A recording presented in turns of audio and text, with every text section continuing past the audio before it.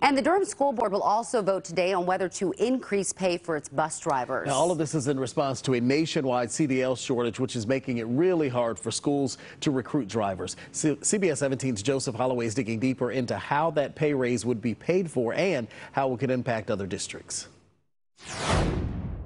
Several districts have given out raises for its drivers, but Durham leaders say that this move would make its drivers the highest paid in the state, at least for now. The proposed pay scale would raise the minimum wage for Durham bus drivers from $16.25 an hour to $17. Some transportation directors here in the Triangle say they've lost drivers to companies like Amazon and UPS. I asked Durham's Executive Director of Transportation, Matthew Palmer, if that's an issue they've run into.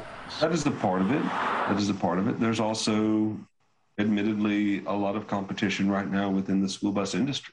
The district says it would also offer $24 hourly for anyone with at least 30 years of experience. Palmer says they're reallocating money from some of their open positions to pay for the raises, so taxpayers will not have to foot the bill.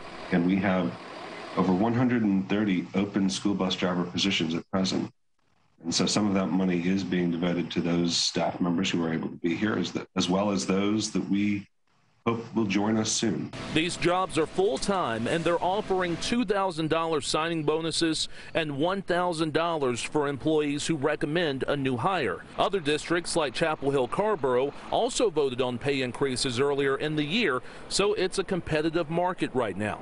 And Durham says it would not rule out another raise in the future. That was one of the points that we heard from our bus drivers, was that they wanted to be able to do this and to do it well and to dedicate 40 hours a week, and so we're able to provide that.